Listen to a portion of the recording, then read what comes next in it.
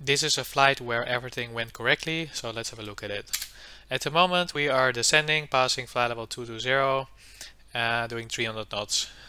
Let's have a look at the traffic. Not much traffic on the ND and not so busy on the radio, so we can expect a shortcut at some moment.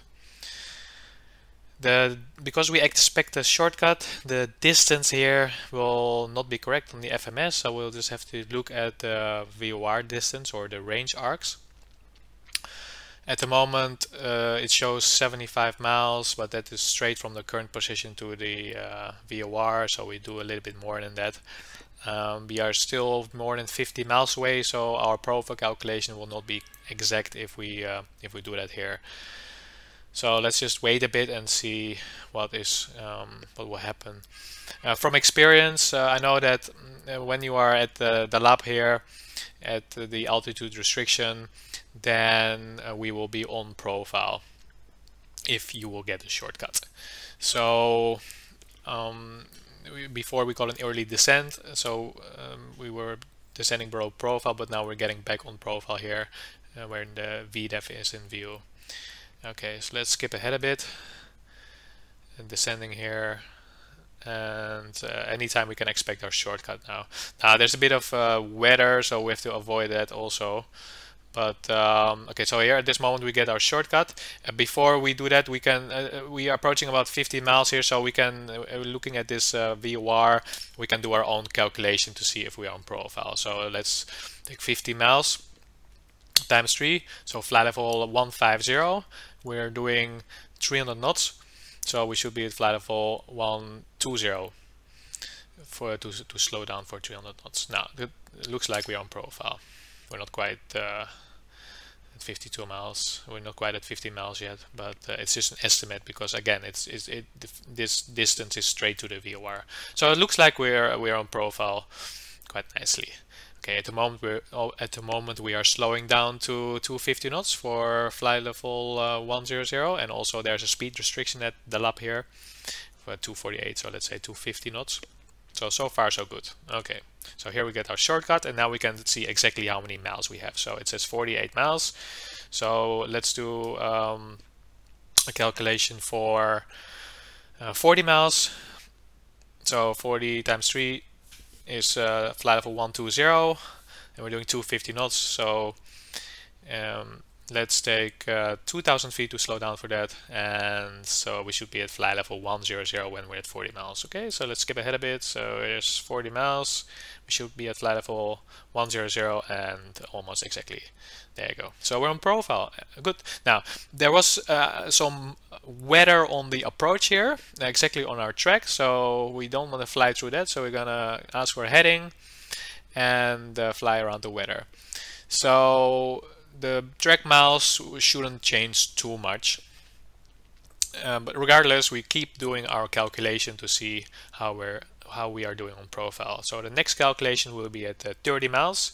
So 30 times 3 is 9,000 feet, and we're doing 250 knots. So minus 2,000 feet to slow down, so that's 7,000 feet. So at 30 miles we should be at 7,000 feet. Okay, we're at 37 miles at the moment, so let's skip ahead. And there is 30 miles, and we're at 6,500 feet. Okay, so it looks like we're getting slightly low on profile. We have a bit of a tailwind though, and the weight is 57 tons, so we are quite light.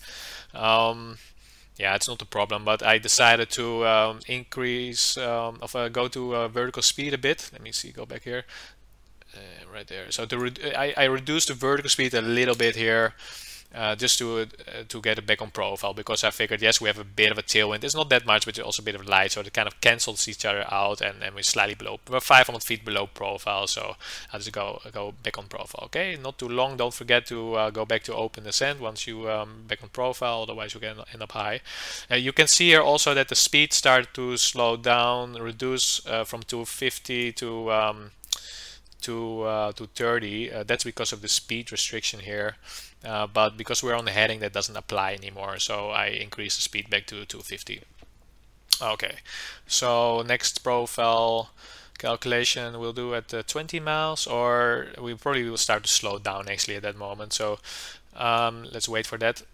Okay, so at 5,000 feet you want to start to slow down to green dot speed. So let me skip ahead here, and right there, so approach phase activated, manage the speed, so we slow down to green dot speed. Okay.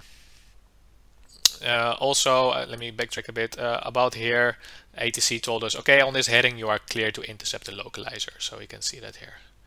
Okay, so that worked quite well to avoid the weather. Okay, so there's 5,000 feet, slowing down, and approaching 20 miles. Okay, we're still slowing down, so the calculation for 20 miles will be slightly off if we, well, we could do that. Let's say we are at green dot speed at 20 miles, so 20 times 3 is 6,000 feet.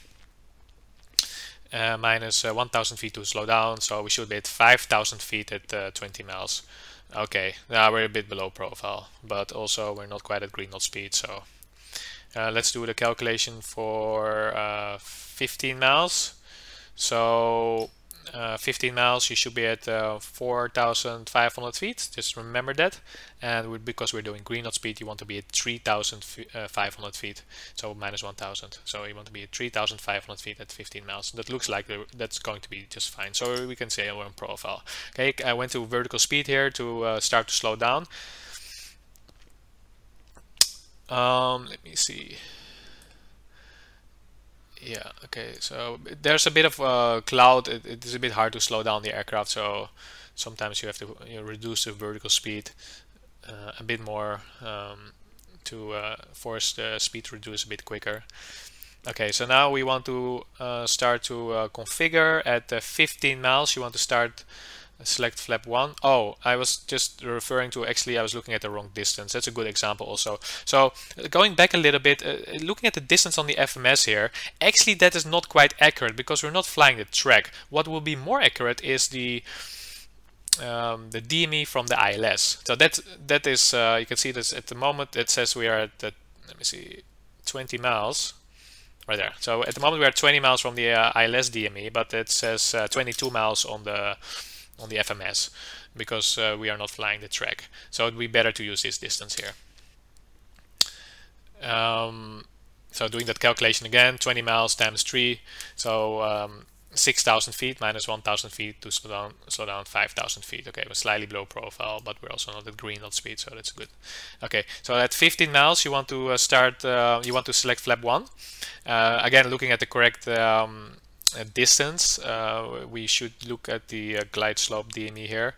So let me skip ahead a bit more, and waiting for, there's 15 miles, so we can start to select flap 1 here, and not quite yet. Let me see, right there. Yeah, okay, so now we got flap 1 selected, and we can slow down to S speed.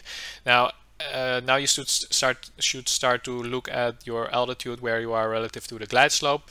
So there's two ways to fly the approach. You can either fly, if you are below the glide slope, you reduce the vertical speed a little bit to so that you are 1 knot below the glide slope, and once you're 1 knot below the glide slope, increase the vertical speed to keep it there.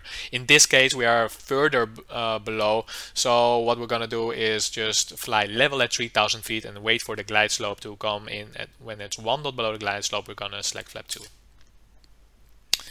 Okay, so reduce the vertical speed, keep it level at 3,000 feet, and then when we are 1 knot below the glide slope right there, ask for flap 2, and that will be the perfect situation in this case. So let's see, there you go, flap 2 selected, there's glide slope star, and set the go around altitude. Now next we want to see when we're going to configure for the rest of the flaps for the approach, and that depends on the speed. So if your speed is on the high side from the middle upward, you want to put the gear down at 2,500 feet. If it's from the middle downward, at 2,000 feet will do. Also taking into account the wind. We have a bit of a tailwind here. It's not that much. We're also quite light, so that won't make much of a difference. So either way, you can elect to select the gear down now. It's kind of in the middle. It's slightly high. Okay, so put the gear down now at 2,500 feet, and keep configuring flap 3 and then flap full. So there's flap full. Let me skip ahead a bit. and approaching 1500 feet, and we are stable on speed and fully configured. So that was it. I hope you enjoyed. Thanks for watching. If you like this video, please consider buying my book Practical Descent Energy Management. It contains loads of examples of how to manage a descent and approach, and it is the only book available on this subject. There is a paperback and an ebook version available. You can find a link in the description below.